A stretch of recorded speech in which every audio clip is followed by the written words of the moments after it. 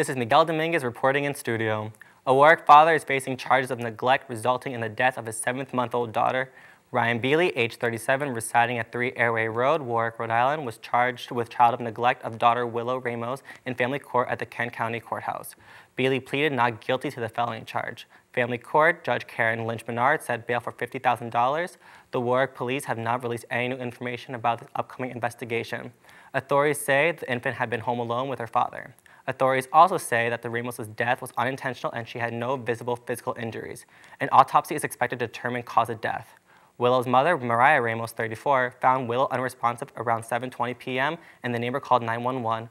Willow was rushed to Hasbro Children's Hospital where she was pronounced dead. Bealey was also taken to the hospital for medical issues where he was suffering from a panic attack and was moved to authorities' custody. Child neglect is a felony charge and Bealey can face up to 3 years in prison. This is Miguel Dominguez reporting in studio.